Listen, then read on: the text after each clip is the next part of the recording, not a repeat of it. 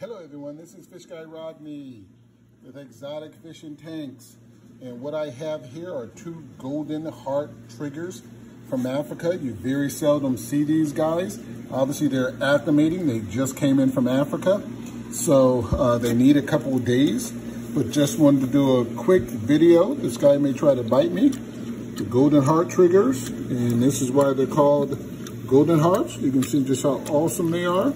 This one is about 7 inches, a little darker. Golden heart trigger from Africa. These guys had a long flight, so acclimation is much longer for these guys. But I wanted to do a quick video. How stunning these triggers are. This one is 6 inches.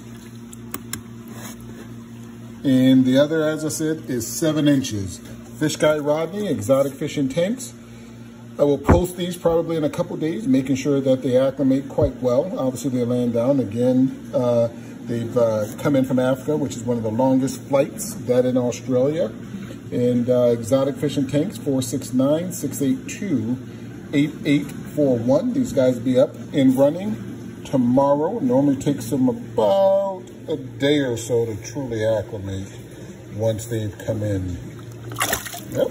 Sorry, guy. I was going to pick him up by his trigger, and he wasn't happy with that. As I said, this guy is 6 inches, and this guy is 7 inches. So I want to do a quick video. Exotic Fishing Tanks, lower left-hand corner, and in the description. 469-682-8841.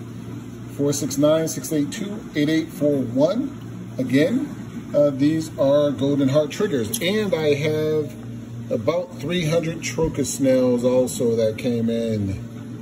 So have a ton of those. But in any event, a 7-inch golden heart trigger and a 6-inch golden heart trigger. I'm going to get these guys into a dark acclimation room. But I wanted to do a quick video. Exotic Fishing Tanks, golden heart triggers. Thanks, everyone.